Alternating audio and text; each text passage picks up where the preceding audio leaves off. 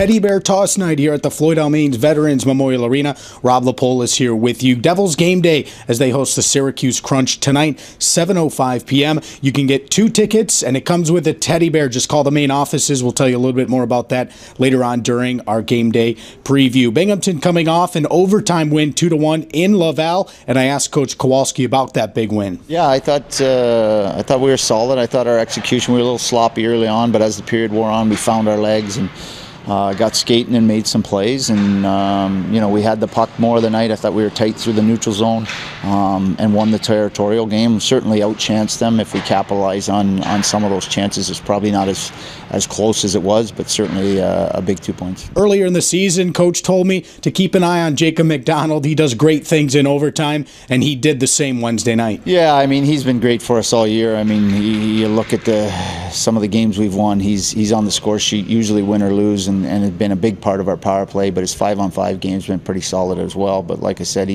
last year he probably won 3 to 5 games for us just by making great plays in overtime, and his ability to suck a guy in, make a play, and then jump in on the rush. And we know he's got the big shot from the point, but when he gets in point blank like that, he can really fire it. And like I said, he did the other night and won us another game. The Crunch are on a 7-game winning streak, and the Devils have a tough task. Good team. They made some changes with their goaltending, and obviously they're getting that now, but they play an aggressive game in all 3 zones, and they're real tight as a 5-man unit, so we have to be sharp. We got to take care of the puck, and we got to make sure we're engaged physically early on and got some push in our game.